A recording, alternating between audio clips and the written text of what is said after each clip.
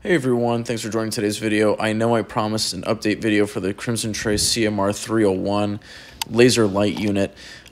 First off, we're going to be, in the first half of the video, talking about the original model that I got. It was a black model that I put on my Smith & Wesson M&P 1522. I decided to do that because in my original video I discussed about how its zeroing was not proper. If you were to adjust it vertically, it would actually go diagonally.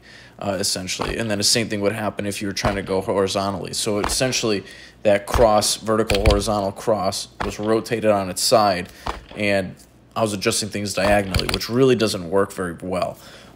And I decided to put some epoxy onto the dialing turrets, which seems to hold it in place fairly well as of right now. So after about 3,000 rounds of 22 long rifle, the original model that I got, the black model that I got, seems to have zeroed properly, retains zero properly, and works just fine.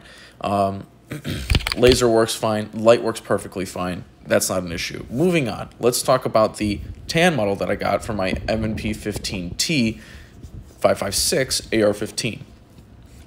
This model works perfectly fine.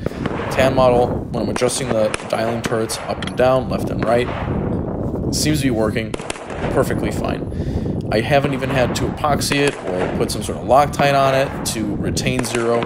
I've fired about 3,000 rounds of 5.56 through this rifle with the Crimson Trace CMR-301 on top of it. Here's the caveat. The mounting system, you could be either M-LOK or Picatinny. The Picatinny version uses a plastic mount that attaches to the top of or attaches to any Picatinny rail, essentially. Thing is, though, is once you have it close enough to the gas block, your rail can get really hot, and that brings up a concern about the plastic melting and then losing zero. So if you are going to get a CMR-301 and put it on a Picatinny rail, make sure you don't put it very close to the gas block or the gas tube, because the rail above that section becomes very hot.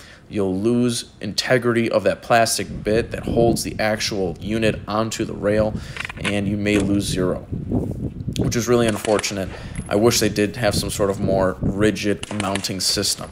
But if you're just looking for a cheap laser light unit, you don't want to have two separate units. It actually also comes with a pressure switch. A pressure switch. I do recommend it. It's really cheap, really easy to use for a laser light unit. Self-explanatory. It's got those perfect dials on there. Those dials haven't messed up at all over the lifespans that I've been using these laser light units. So I enjoy them. I'm not going to get any more of them. I'm moving on to bigger and better things, essentially, but I'll keep these.